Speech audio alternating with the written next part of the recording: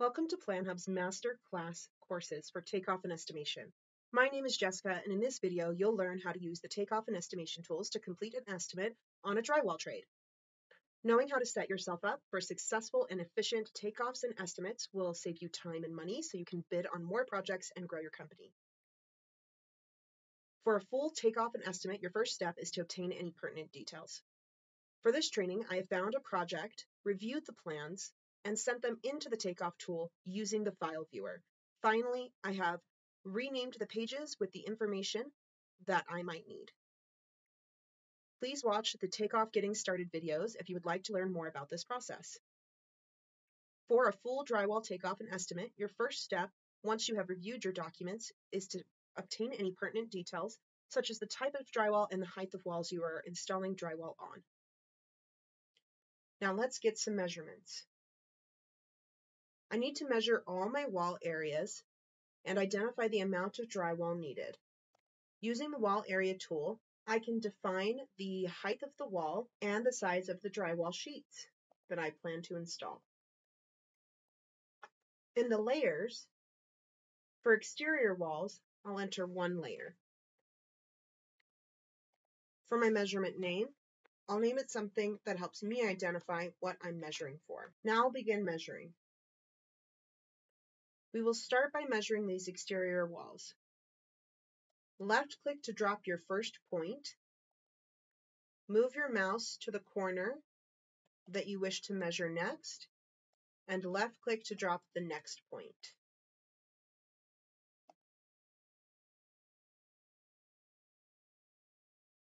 Continue this throughout the space that you wish to measure.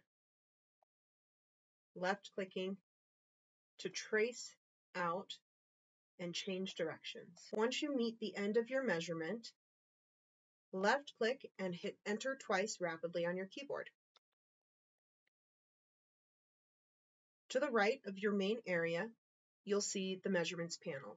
In the Measurements panel, you can expand the information to see the total linear feet and the count of drywall. Because my interior walls will require 2 layers of drywall, I'll do a separate wall area measurement.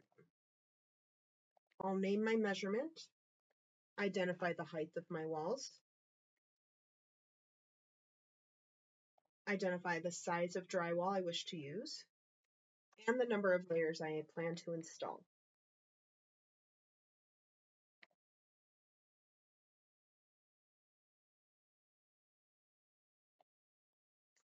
Again, left-click to start your measurement and left-click on any corners.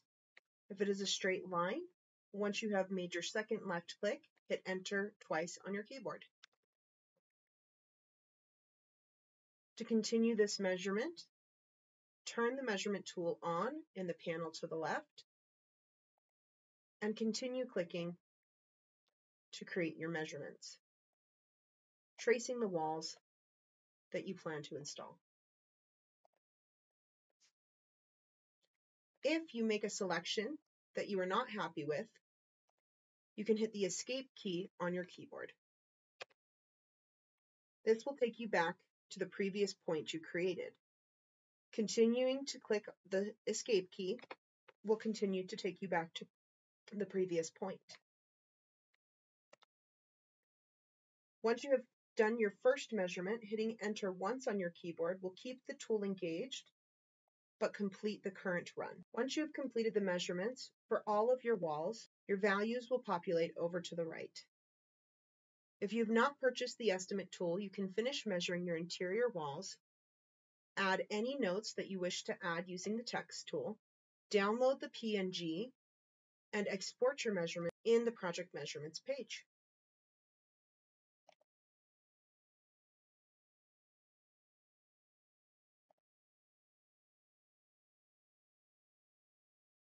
If you've purchased the project estimates, our next step is to utilize the assemblies.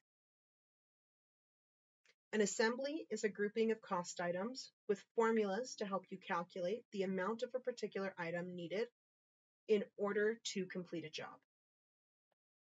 Click on the assemblies to access your current assemblies.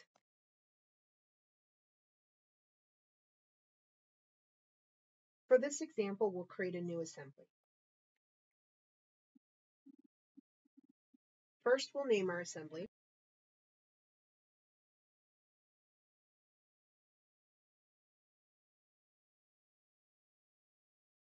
Next, we'll select the tool we plan to utilize when putting this assembly to use with our project estimates. We use the wall area tool, so we'll select wall. Next, we'll identify the item types. These will be materials. Next, we'll begin finding our line items. We'll start with screws.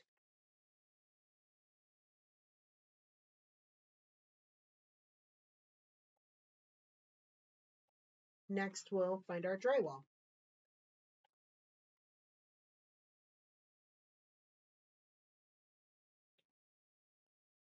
If you don't find it under one term, try another.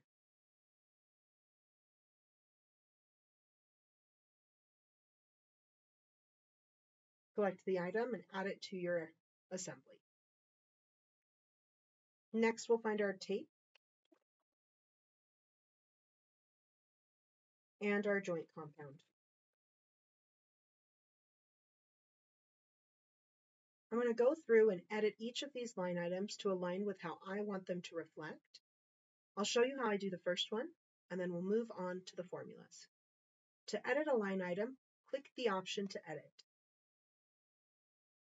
The description and all information in here is fully editable, and you can adjust those to reflect what you want to see.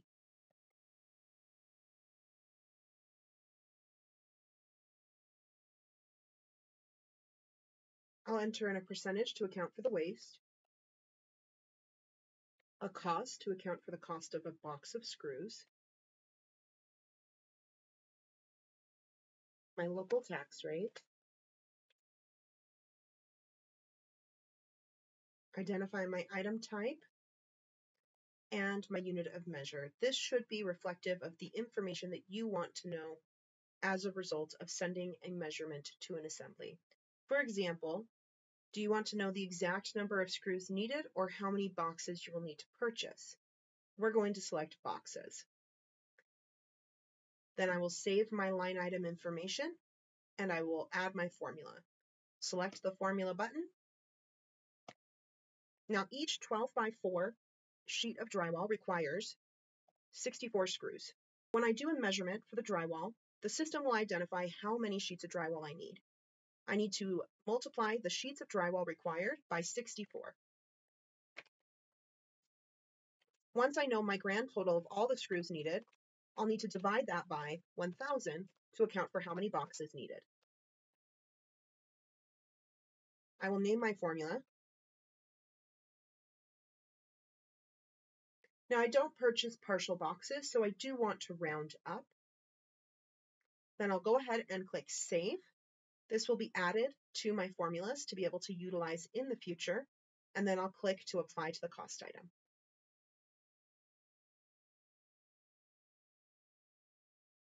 Now I'll go ahead and edit these line items to reflect the way I want them to reflect. I have edited each of my line items to reflect the description I would like it to display, my expected waste, my cost per unit, my item type, my local tax, and how I purchase these. Now let's start on the drywall formula. This one is the most straightforward as the Takeoff tools identify this information for us. We'll go ahead and click the formula icon. Because this is a one-to-one, meaning we will need as much drywall as the tool has identified, we will go ahead in the formula box and click Count. In the formula name, we will enter the name, and then we will make sure that we round up our results and click Save, and apply this to our cost item. For the joint tape, each sheet of drywall will require 16 linear feet to cover. We'll click on our formula option, and in our formula, we will take the count of drywall, multiply that by 16. This will tell us the total linear feet of joint tape required for the project. Then we'll take that total and divide it by the length of the rolls that we purchase.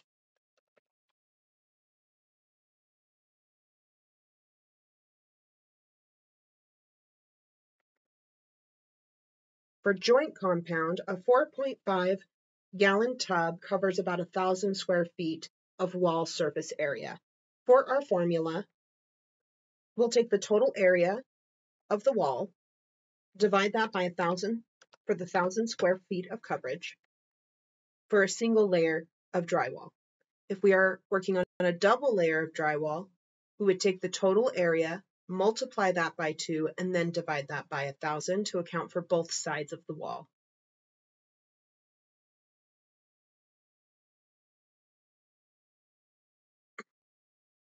At this point, I'm ready to add this assembly to my Takeoff library and save my work. Now let's put this assembly to use. Navigate back to your Takeoff. Identify the measurement you wish to send. Expand the details. Right-click on the measurement. Click Send to Assembly. Find the assembly you just created.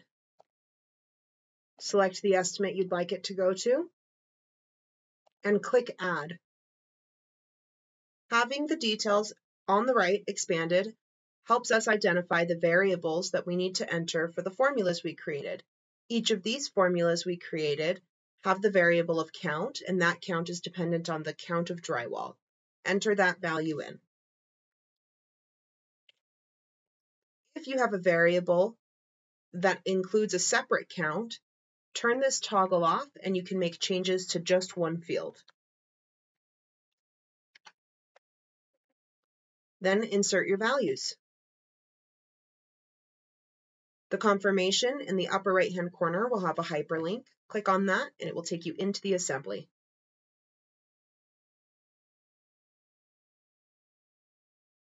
To expand your assembly and your estimate, click the arrow pointing down. Here we can see the breakdown of our unit costs, our quantities, and our expected waste. Now I want to add some overhead and profit. To add the overhead and profit, all line items in the project assemblies, click the gear icon for the overhead and profit at the upper section of the page. Enter your percentage in and click Apply. Now I want to add a line item for my labor. Click Add Cost Item or utilize your cost items you've created in your cost item library.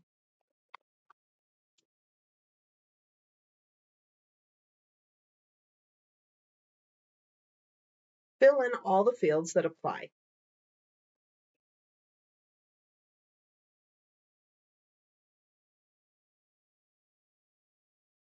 Once you're happy with your line items, click Export, select which project estimate pages you wish to send to an Excel sheet, and then click Export.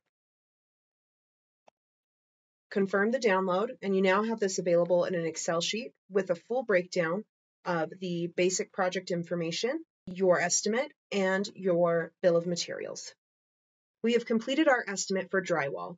Thank you for watching, and I hope that you log into your PlanHub account and go and make your own estimate and assemblies. Please reach out to us if you have questions.